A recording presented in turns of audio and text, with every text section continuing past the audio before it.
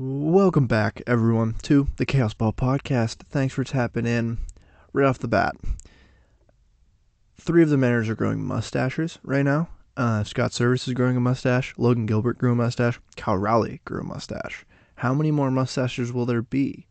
Will the Mariners lead the league in mustaches per... I was going to say per capita, but that doesn't make sense. Mustaches in the clubhouse. I wanted to point this out. 1, because I'm titling the episode The Mariners Mustache Men. And 2, I went to San Diego last week to see the Mariners play.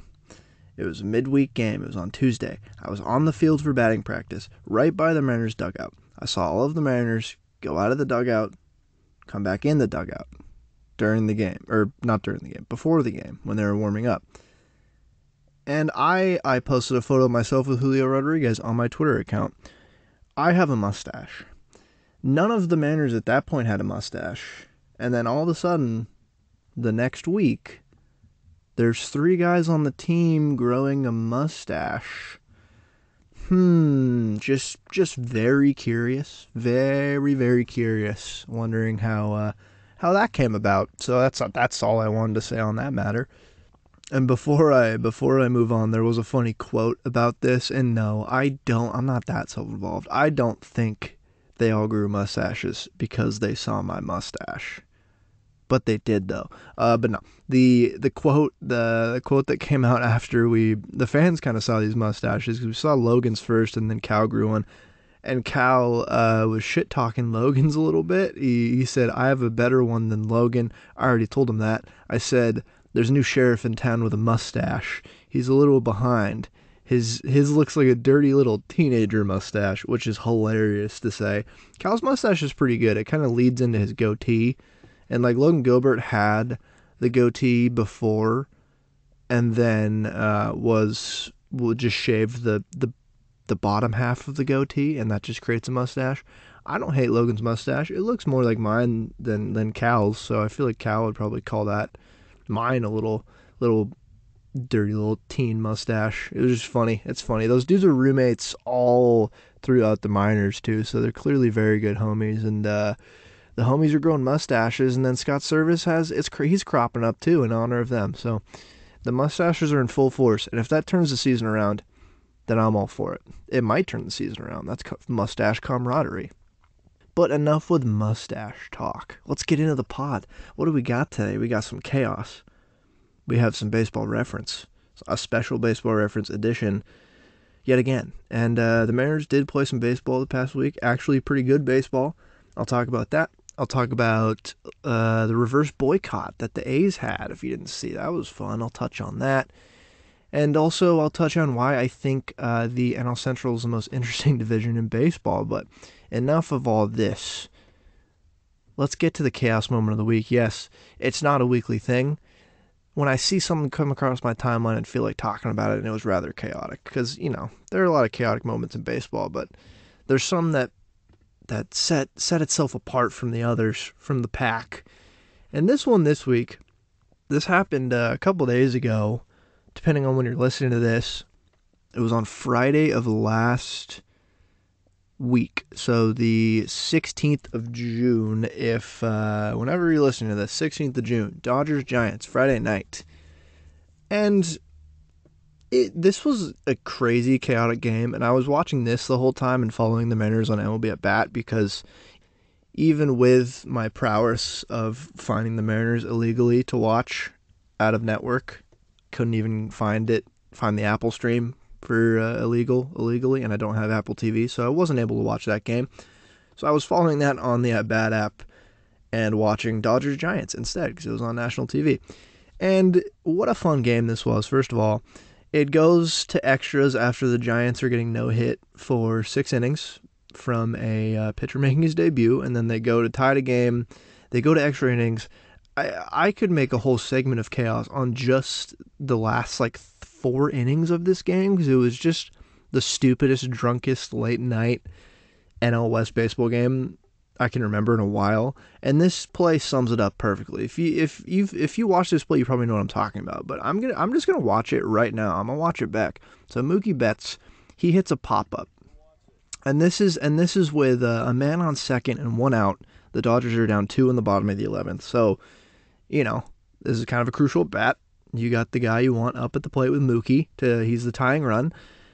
He pops it up. He pops up the pitch from Jacob Junis on a 2-2 count. It's going straight up, right by the mound. Casey Smith from third dives in and is calling it. He's got it. Oh, he dropped it. He drops it. It goes right to Jacob Junis, the pitcher. Flat-footed, yosses it to first, at least 5 feet over the first baseman's head. Down the first base line it goes. And it's retrieved by Mike Yastrzemski, the right fielder.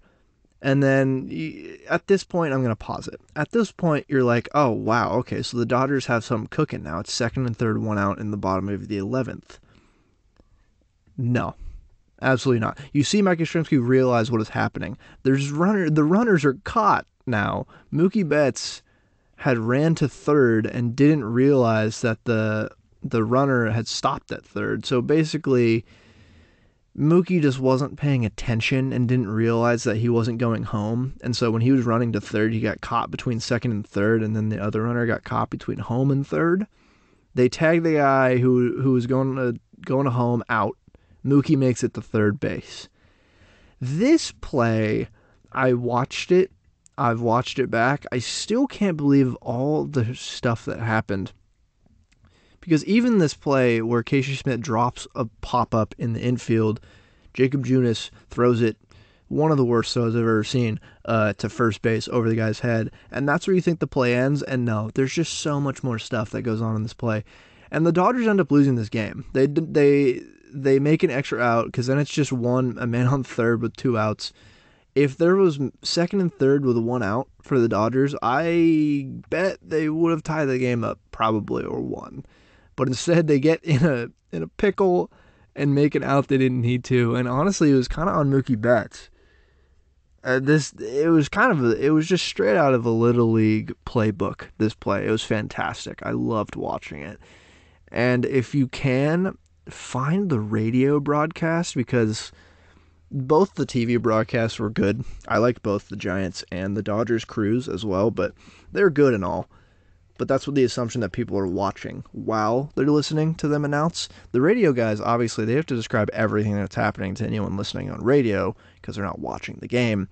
And it was just a mouthful. You heard me just try to explain it, and I was watching the game. That's why I'm not an announcer.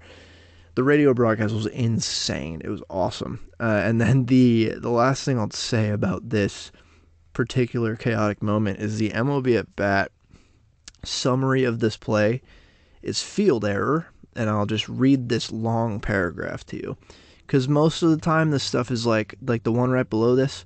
To end the game, Freddie Freeman strikes out swinging, or blank grounds out to blank. This one is Mookie Betts reaches on a fielding error by third baseman Casey Smith. Mookie Betts to third. Throwing error by pitcher Jacob Junis. Michael Busch out at home on the throw. Right fielder Mike Yastrzemski to shortstop Brandon Crawford to second baseman Tyro Estrada to catcher Patrick Bailey to pitcher Jacob Junis. Mookie Betts to third. 2 outs. That if you were just following along on that app, you'd have no clue what just happened.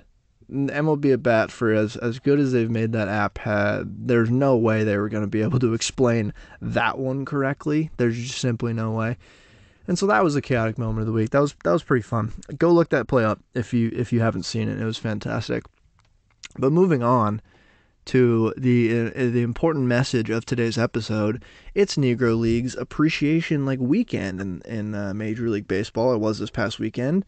Our Seattle Mariners, we saw them rocking the Seattle Steelheads Negro Leagues jerseys on Saturday, which was pretty sweet. I'm a big fan of those, and I honestly think they should have those just as an alternate. I think every team, if they had Negro Leagues history in the city they play baseball, which most MLB teams have that history in the city, they should have those jerseys on their alternates. They should wear them a few times a year. At least every team should wear them during around this time of year with Negro Leagues Appreciation Weekend, which coincides with Juneteenth, which is today when I'm recording. But it was a fun weekend, just great to see those jerseys. But for the baseball reference part of the week, I felt like I needed to pick a Negro Leagues player just to honor some of the game's greatest players who are in the Negro Leagues, and there are plenty of great Negro Leagues legends to choose from here. A lot of them fit under my sort of aesthetic for these baseball reference player of the week, which with a fun name. But then you got Satchel Paige. Obviously, I could talk ad nauseum about Satchel Paige, like Buck Leonard, Josh Gibson, Rube Foster. There's a lot of amazing baseball players from the Negro Leagues who never played in the major leagues. If they were just pre-integration, and we should appreciate them. And I'm glad that we're getting to a point now where we can appreciate them more in the mainstream of baseball. It's been pretty awesome the past decade to see the growth of Negro Leagues awareness throughout the modern game. And there's a lot of good names on here, but who I'm going to choose, and this is a trifold name here. It satisfies three requirements. One, it's a cool name from Baseball Reference. Two, it's a player from the Negro Leagues to honor Negro Leagues Appreciation Weekend. And three, it sneaky honors Father's Day, which was on Sunday as well. This player's name is James Thomas Bell, otherwise known as Cool Papa Bell. Cool Papa Bell. He's in the Hall of Fame. Absolute Negro Leagues legend. This guy, Cool Papa Bell.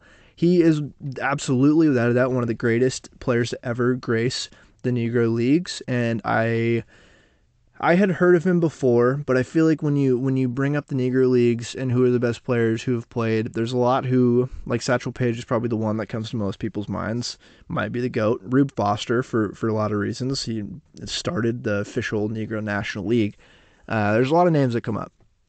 And when you think of Negro Leagues and integration, you think of Jackie Robinson, obviously, and a lot of guys like that. But Cool Papa Bell, sneaky, one of the greatest players of all time to ever play in the Negro Leagues. He played a very long time, too. He played 21 years in the Negro Leagues, 4 seasons in Black Baseball League, or leagues, and 4 seasons in Mexico, too, in Indie Ball, which was right around the time Mexico integrated in 1938.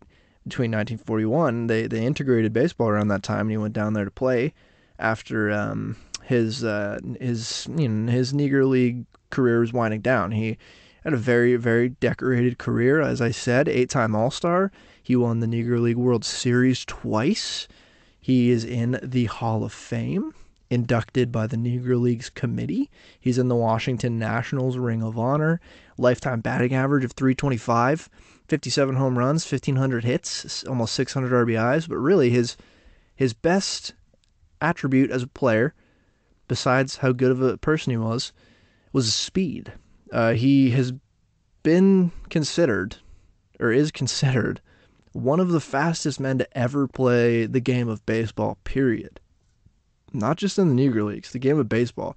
There's stories aplenty about his speed, and he has been decorated for that. But interesting backstory. How did he get into baseball? Cool Papa Bell.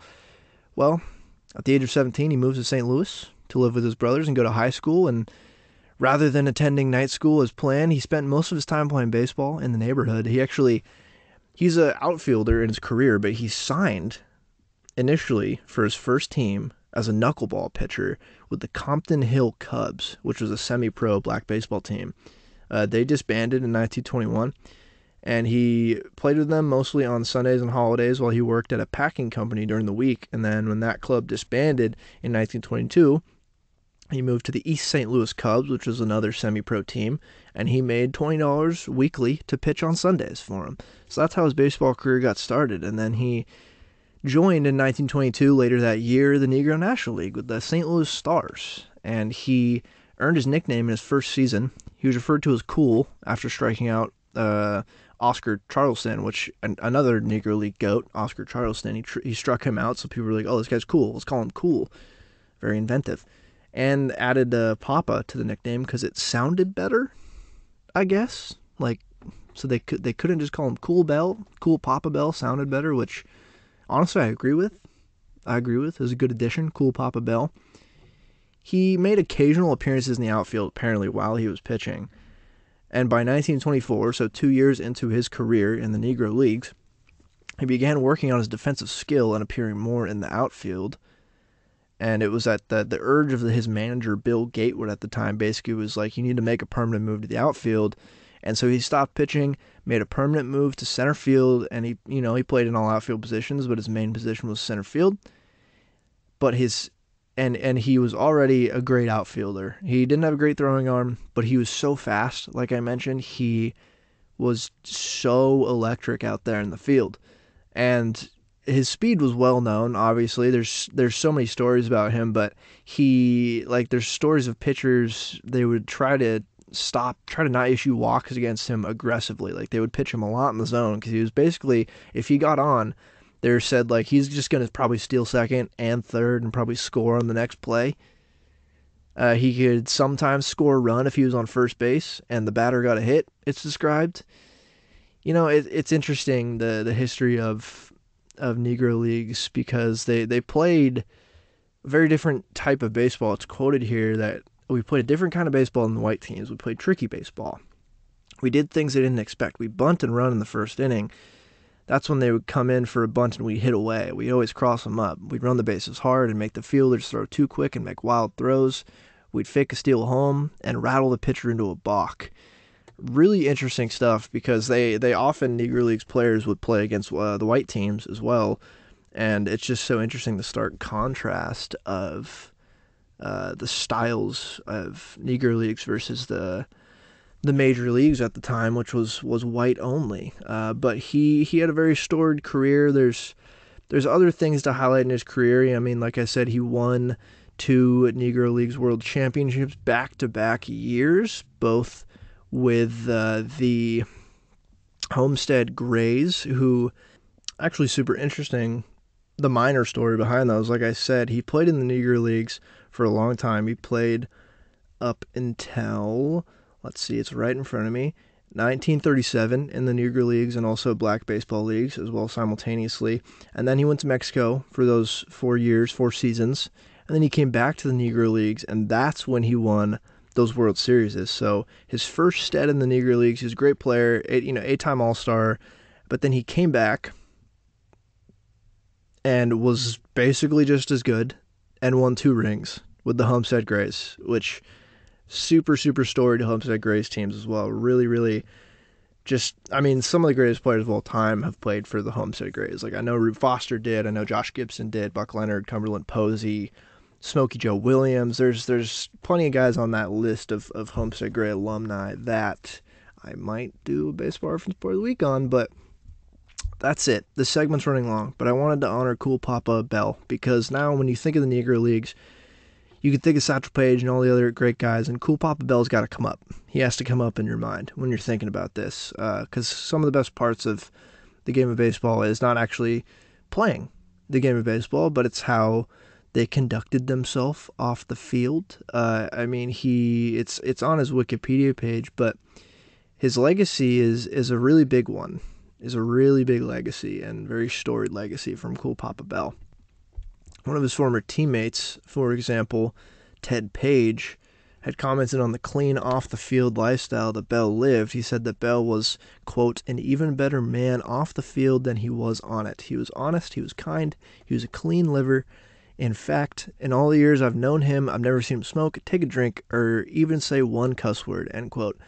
Just great guy, great all-around guy. And it's interesting for the time period to be so, I mean, for lack of a better term, pure, I guess, because the time period, I mean, dudes were smoking in the clubhouse and drinking in the clubhouse. Like, a lot of these players died young for a good reason, but not Cool Papa Bell. Apparently a very nice dude, lived to be 87 as well, lived a very long life, 1903 to 1991.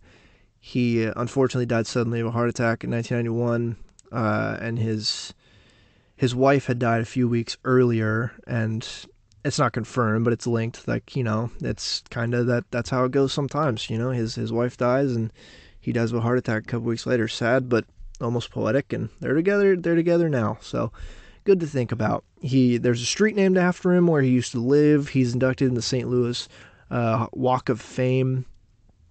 He's in the Mississippi Sports Hall of Fame. He was born in Starkville, Mississippi, which is where Mississippi State is. There is a lot of references to him. He's been mentioned in books. I know he was mentioned in Ken Burns Baseball as well. And the St. Louis Cardinals actually recognize his contributions, and there's a statue of him outside of Busch Stadium with other Hall of Famers of St. Louis baseball stars like Stan Musial, Lou Brock, Bob Gibson. Cool Papa Bell is out there with them. So maybe if you're a Cardinals fan and found your way listening to this segment somehow, you might know who he is. But that's Cool Papa Bell. That's Cool Papa Bell. Shout out to him. Shout out to all the great Negro League players. And it was a good weekend. If I can encourage you, if you haven't, to really go read, watch video, whatever on the Negro Leagues. They're really fascinating. Baseball pre-integration was super, super cool in a lot of different ways. And I think people focus on the 1920s Yankees of it all and all that. And that's cool. But there's even better stories that come out of like black baseball and Negro leagues and like independent like Mexico leagues, and South America was really interesting and Central America was really interesting at the time baseball wise. So weird era, but very cool that we're finally honoring a bunch of these guys. So that was Cool Papa Bell, and that was the Baseball Reference Player of the Week. And now we can get into modern baseball, shall we? Let's talk about the A's. Let's talk about the freaking A's. Shout out to A's fans and just the city of Oakland in general. I feel like the baseball world is collectively trying to sympathize. Some can probably empathize with losing a team. I cannot empathize with losing a baseball team. But, I think everyone has kind of come together and been like, Oakland fans exist. A's fans exist. The reverse boycott showed this. It was kind of very sad and really cool all at the same time. They were all wearing shirts that said "sell." They were chanting "sell" the team during the game. The crowd ended up being almost 28,000, which is basically sold out for the Coliseum. I mean, the Coliseum can hold a lot, but they don't really sell like the tickets in the top bowl. They haven't in a long time because they just don't really have the facilities or staff to keep that up. Even if they did sell those tickets, I'm pretty sure. Like, I don't think they're allowed to sell those tickets right now.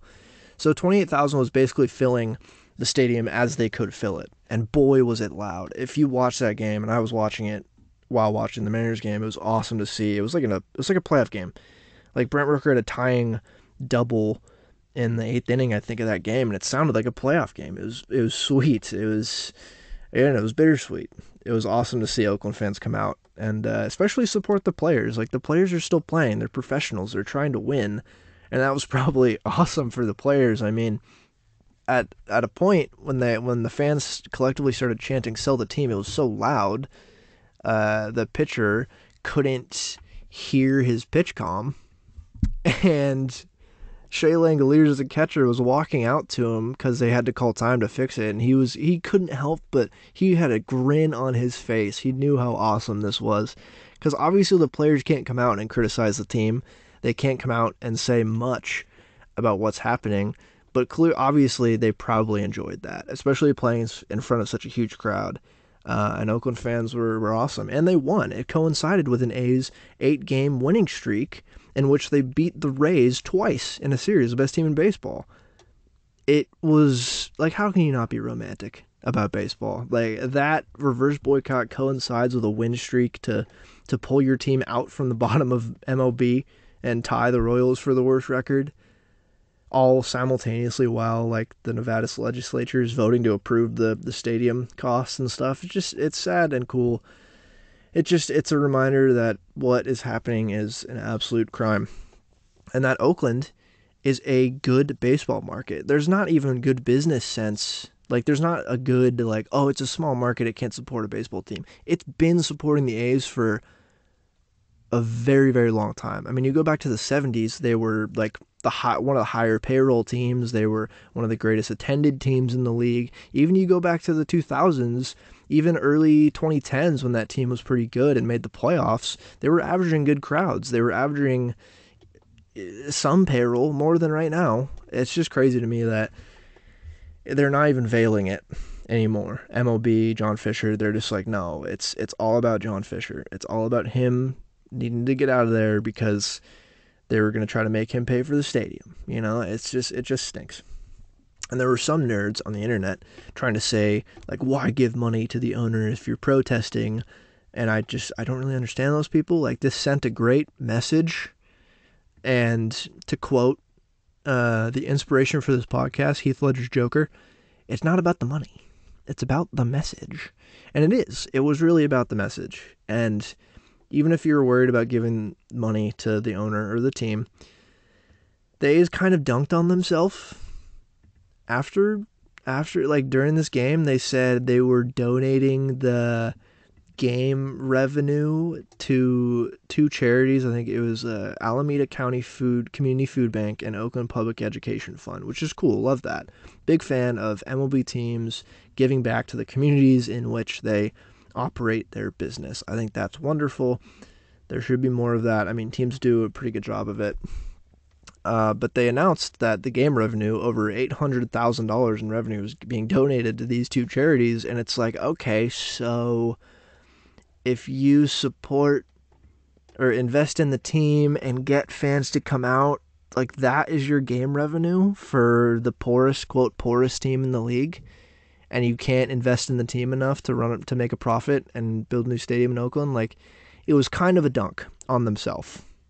Like, letting everyone know that's how much revenue you can make on one game. And of course, it's just revenue. It's not profit. But, like, you see what happens when all these fans come out. You see how much money you can make if you're just concerned about money, which is all John Fisher is concerned about.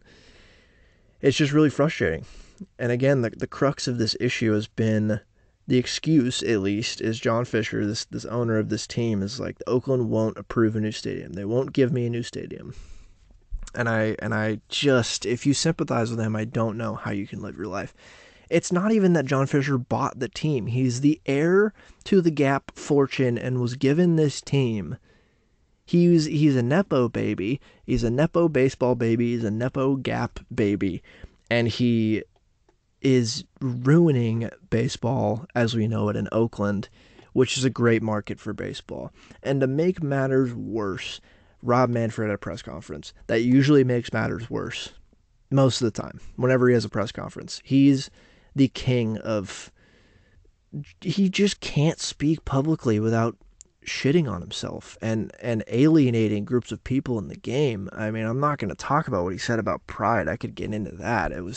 That was something else. And out of context, his quotes always look worse than if they are in real life. Because people know this guy has no empathy at all.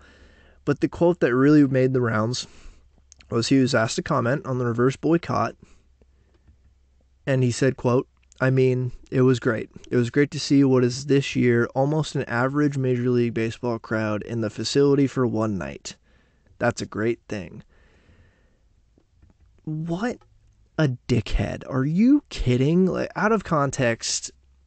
And there's not much context, I guess, out of context of not being in the press conference. So I heard someone who was at the press conference say he was kind of joking. But again, if Rob Manfred tries to joke, it doesn't come off as a joke because he's not funny. Nor does he know how to speak and make it seem like a joke. He has one tone. And the tough part is, most of the people seeing this quote aren't going to be in the press room to hear his voice or even watch the video of him saying this stuff. They're going to read it. And reading it makes it look so much worse. And reading it, it might be one of the worst quotes to come out of the Manfred era, and that's saying a lot. Just talking down, actively talking down to Oakland A's fans and just treating them like garbage and not appreciating what we just saw in a show of defiance to a greedy owner trying to move the team away from the city that they live in and the team that they love, trying to move it. And Manfred's like, oh, good job. Oh, you amassed a cool average baseball crowd. Okay, shut up, Rob. That was also the second biggest crowd the Rays have faced had this year at their home stadium, which is pretty funny. Rob Manfred just sucks. It's all that and the press conference coupled with Rob basically just letting the A's and John Fisher dismantle the team. I shouldn't say the A's. Letting John Fisher dismantle the team and be allowed to just leave for a new city that'll build a stadium off the back of taxpayer money. The precedent he's setting is dangerous. If he continues to be Like, he continues to be a really good commissioner for the owners, but I can't fathom how the owners think this is an okay thing. That you can actively tank the team, not invest in it, and have an excuse to just move and have a stadium given to you. Like, that's a very dangerous precedent that I'm sure many owners would do. I'm looking at the Milwaukee Brewers. Like, what if they just decide to blow everything up, blame it on low attendance, and then move out of Milwaukee? That is basically what Rob Manfred is saying is okay to do in this modern era of baseball. He continues to be a great commissioner for the owners, terrible commissioner for the players, for the fans, terrible public speaker, always has been, never shown any empathy, any remorse, any joy, anything. He just peddles the owner's shit and makes excuses about things being for the players. Like, he doesn't like baseball. He simply doesn't like baseball, and I think it's rather emblematic of the owners, because I don't think a lot of owners like baseball. I think owners look at it as a revenue stream, and you can't if you're a sports owner. That's not how it works. You have millions of fans to answer to.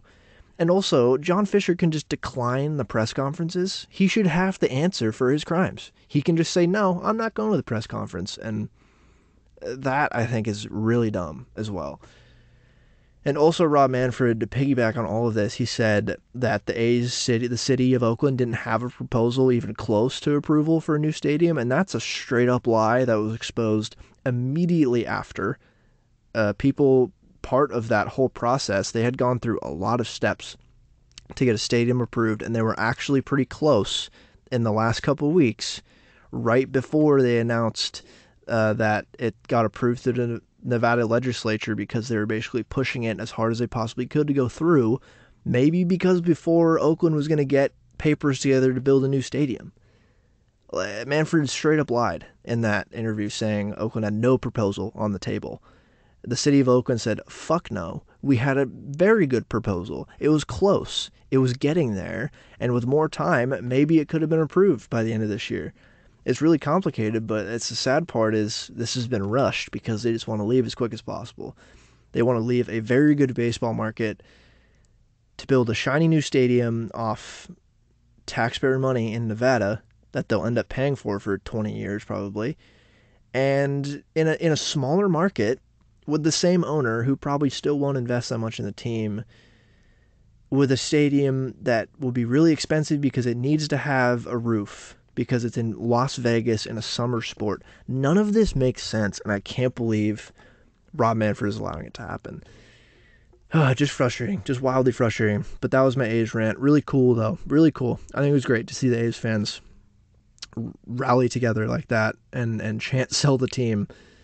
It just stinks because obviously John Fisher doesn't give a shit. John Fisher probably didn't even watch the game. People were like, oh, they're chanting "sell the team." He's probably laughing, just like, oh, okay, yeah, I'll sell the team. Man, fuck that guy. All right, let's get into Mariners baseball. Mariners baseball actually making me kind of happy the past week. You know, the season's a roller coaster. There's a lot of good stuff to come out from this week. Really encouraging stuff. They had the good home stand against the Marlins, the Fish, and the White Sox. They take 2 of 3 from both, so they go 4-2 in the homestand. They're back at 500, where they love to hover around. Those first 2 Marlin games were great. They won 8-1. They won 9-3. Great pitching, great hitting. Offense really came alive. And then on Wednesday, the 14th, they lost 4-1 to the Marlins in the game of warning track outs. I think in the first 3 innings, there were like 5 deep warning track outs that the Mariners made, and then Soler hits a wall scraper for after those Mariners hits, and that's when I turned the game off. No, I'm just kidding. I had to leave midway through this game, and they ended up losing, so they didn't complete the sweep, but the vibes were still high going into the White Sox series, and they take 2 of 3 from the White Sox. Really, they should have swept them. They won on Friday, which was these were all very close games too, and the White Sox are not a very good team, which was a little frustrating. But what was good was we saw a lot of good stuff from these series. The Marlins series, like, most of the people contributed. Most of the homies in the lineup contributed. The pitching looked great. I think that I don't know what even happened. It was in Seattle. I mean, they just looked better. I mean, the Marlins pitching staff is a little raw. They're a little young, and I think they got to them, and I think they had a good game plan going into the game. It was really refreshing actually to watch the lineup watch us go through the lineup with a pretty clear game plan of how to attack each pitcher they had, which was really refreshing to watch. And really, it was more of the same from the pitching staff. Monday's game, Bryce Miller, great game. Tuesday's game, George Kirby. I cannot talk enough about this dude. He's so good. He's awesome to watch. Every time he takes the mound, I am just gleeful that he is on my baseball team, and I get to root for him every 5 days. He goes 6 innings, 3 hits, 1 run, not even earned, and 10 strikeouts. Career high in strikeouts. Looked fantastic. Diced up their whole team. Just great stuff from the young pitching staff. And then it was weird. The Wednesday game was weird. I mentioned the warning track shots. That was like when I felt the game was just, we were just going to lose no matter what, because you hit 3 warning track outs in 2 innings, and it's like, well, okay. The vibes aren't good. Things are probably not going to go well. And they didn't. Luis Castillo had a weird start. He went 5 2/3, gave up 2 earned runs, only 2 hits, 6 strikeouts, but 6 walks. The guy, it's start to start with how his command's going to be. And there is a baseline for his production, which is good. Like, there's a good floor because his stuff is so good. His floor for a bad start is going to be a little bit better than a lot of other people just because his stuff is that nasty. But his command this year has just been very iffy on a lot of starts. It's been not alarming. He's been good. It's just 6 walks, man. Wow. But yeah, the Marlins series was fine. Took 2 of 3. Then we get the White Sox in town. Friday, Brian Wu. Look at Brian Wu go. After the start against Texas, where he gave up 6 earned and 2 innings, he gets a good start against the Angels, and then he builds on that, and he comes out on Friday against the White Sox. He goes 5 2/3, gives up 2 earned runs on 3 hits, no walks, and 9 strikeouts. He looked great. His fastball was zipping. His secondary stuff looked really good.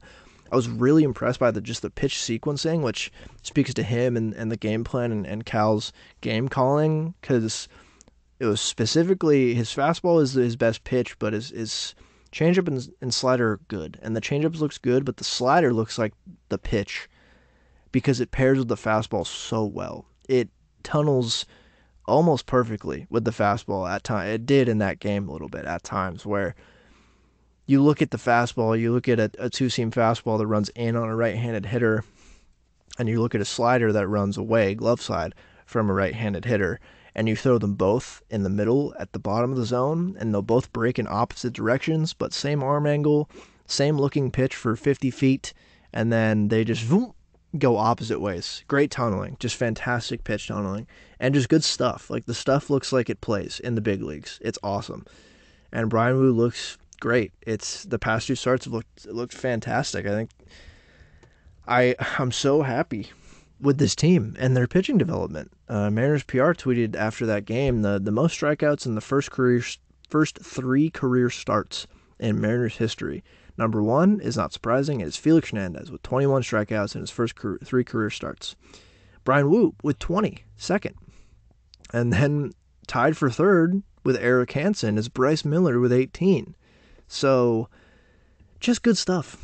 Good stuff all around from these young pitchers and just this team and the pitching development in general. It's been awesome. It's been awesome to see. And so they win that game by the skin of their teeth, 3-2. And then Saturday's game, the salute to the Negro Leagues Day, a Juneteenth celebration. The Seattle Steelheads jerseys are on. They're rocking. They look great. And what do the Mariners do but go out and lose?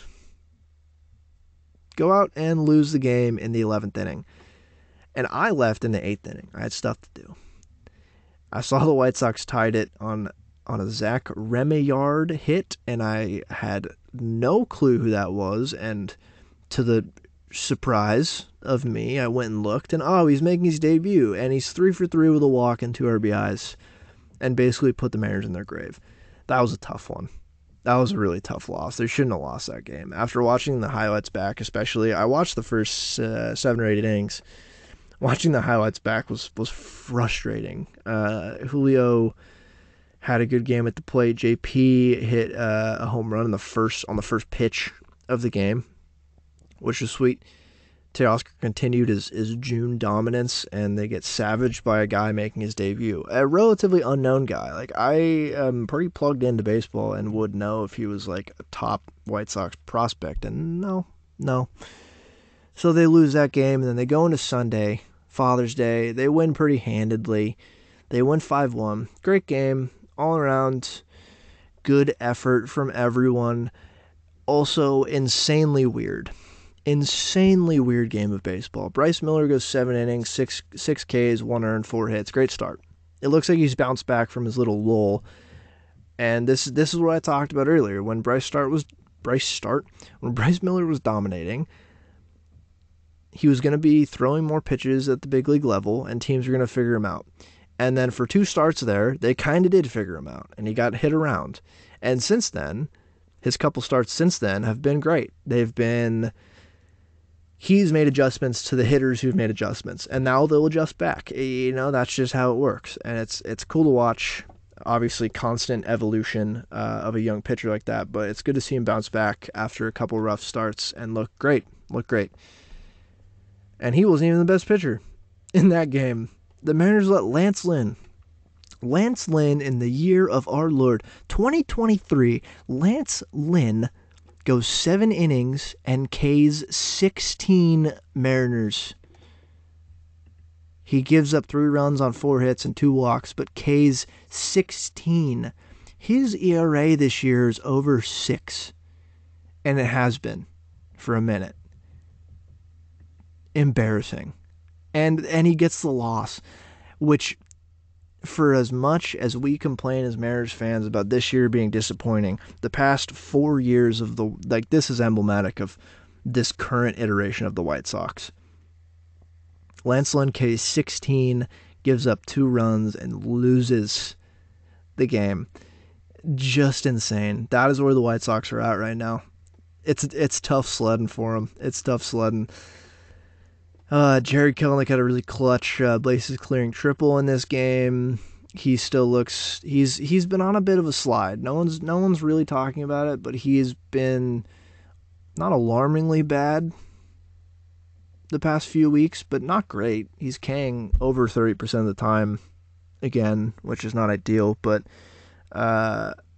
hopefully just a slump. It looks like maybe that was the breakout of it. It's an off day today, but they go to the Bronx, and maybe he'll hit some dingers onto the short porch in New York. That'd be fun. But so they take 4 of 6 in the homestand, and that's a success. They're right back at 500. They're 35-35, and things feel similar. I feel like the offense has ticked up a little bit, and the pitching has been great still. The pitching has been steadily awesome. And the offense has felt like it's ticked up because Teoscar has been on one.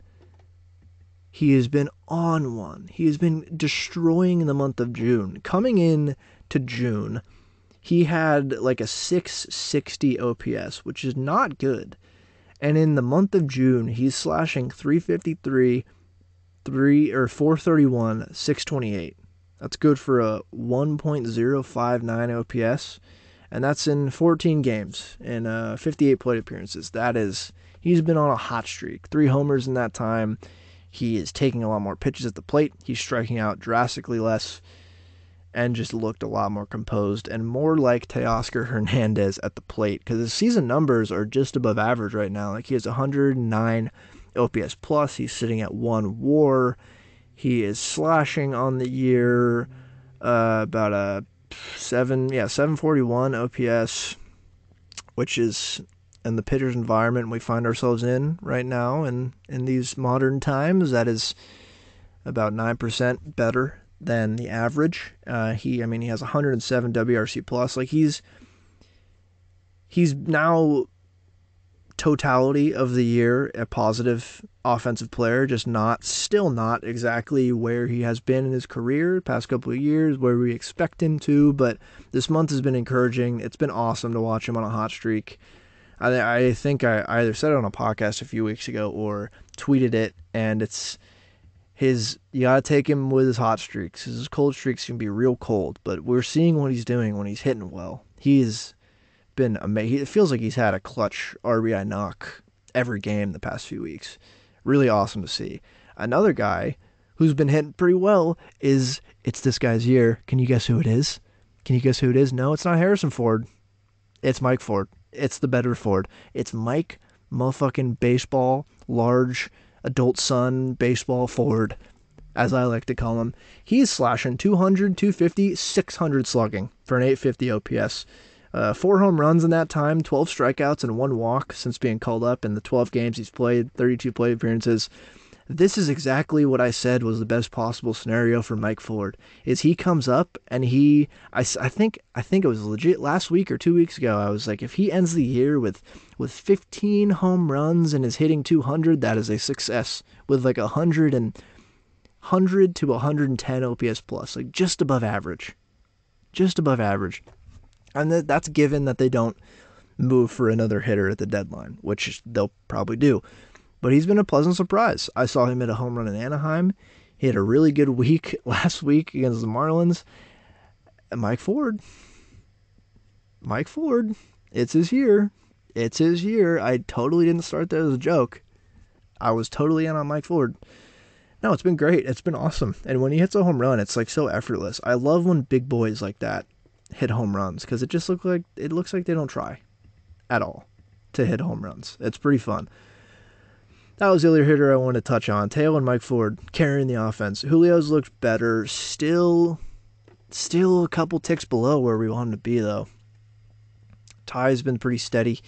Eugenio has noticeably been hitting the ball a lot harder the past few weeks. He's been getting a little BABIP, which is tough, but overall, I think the offense has marginally looked better. A big reason is Teo and Julio not being, 600 OPS guys like they were at the start of the year.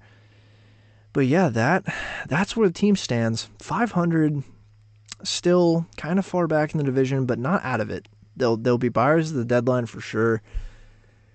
And I think they got to do it sooner rather than later.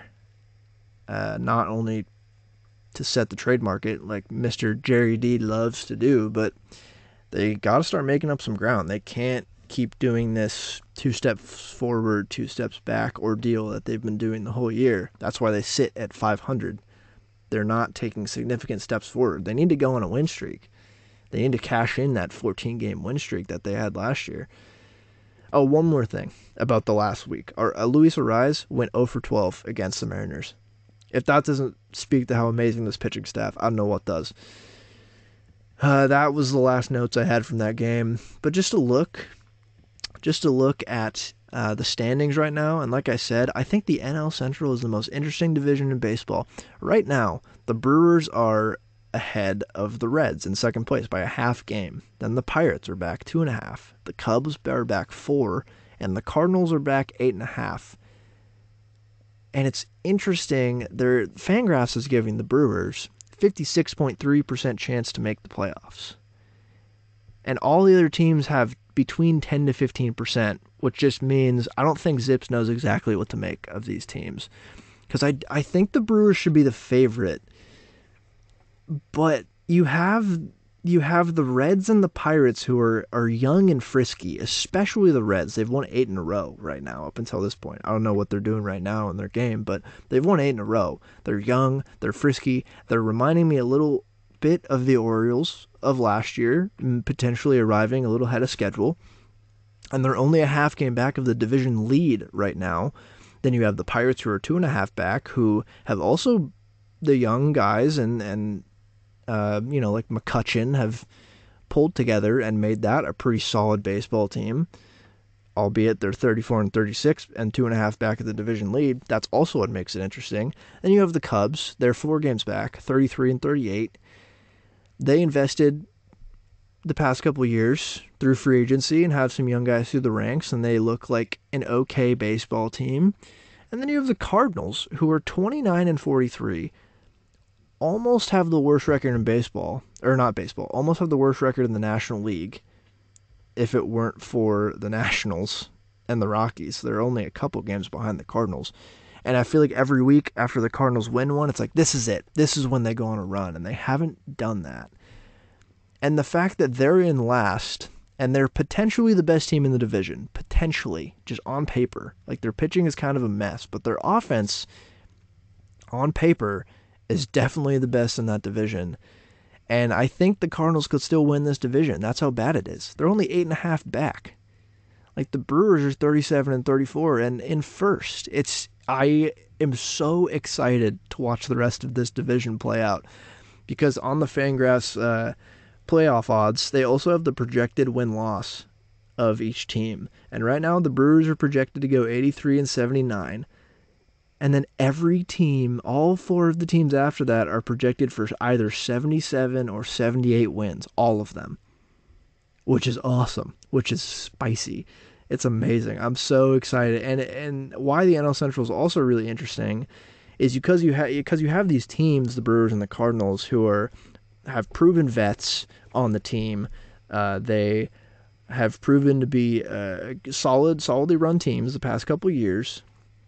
And they're on paper great teams.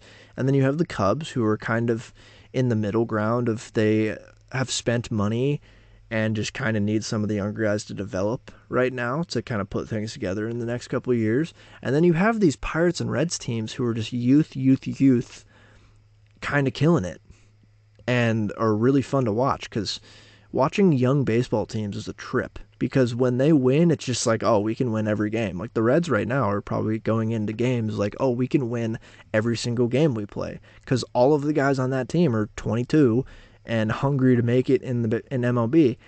Same with the Pirates, and then they're going against these veteran Brewers and Cardinals and kind of Cubs team. It's a really fun division.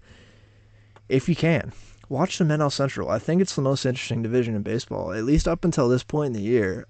It's obviously not the best division, because the AL Central's interesting too, just because the teams are close, but then you have the Royals and the Tigers, and even the White Sox. They're just bad. They're just not good. All of the NL Central teams are pretty close to 500 and very clumped. So that's my spiel on why the NL Central is the most interesting division in baseball. And I will leave you with this. I'm wrapping up here. But right now, the Mariners, according to Fangraphs, have a 24.2% chance to make the playoffs. You know, that's not that bad. But they're only 8.5 back as well. But the Angels and the Astros are looking solid. I hate to say the Angels are looking solid, but they're looking solid. But right now, 24.2% chance. That's not terrible. Those are not terrible odds. This team has done crazy things the past couple of years in spite of what the metrics say. So I wouldn't put anything past them. I think I'll do a little trade talk next week. Probably we'll highlight some of the potential trade chips for the Mariners to ship out and receive, and we'll see. We'll see if there's any trade movement in the next week, or any rumors, or if the Cardinals keep going on a slide and seem like they're going to sell, or we'll see. But the Mariners go to the AL East this week. They're 3-game set in the Bronx and 3 against the Orioles. Both solid baseball teams. Yankees, Judge is out right now, but last time we played him, Judge was great, but also they got destroyed by Willie Calhoun and IKF, so if that happens again, ooh, that's tough. And the Orioles are just a great baseball team, so these are tough series. And then they come back home against the Nationals the following week, so if they can come out of this week winners of 3 of the 6 games and then sweep the Nationals, that's a success. But that's all I've got for you today. Thanks for listening. Greatly appreciate it. Have a good rest of your week. And of course, go Mariners.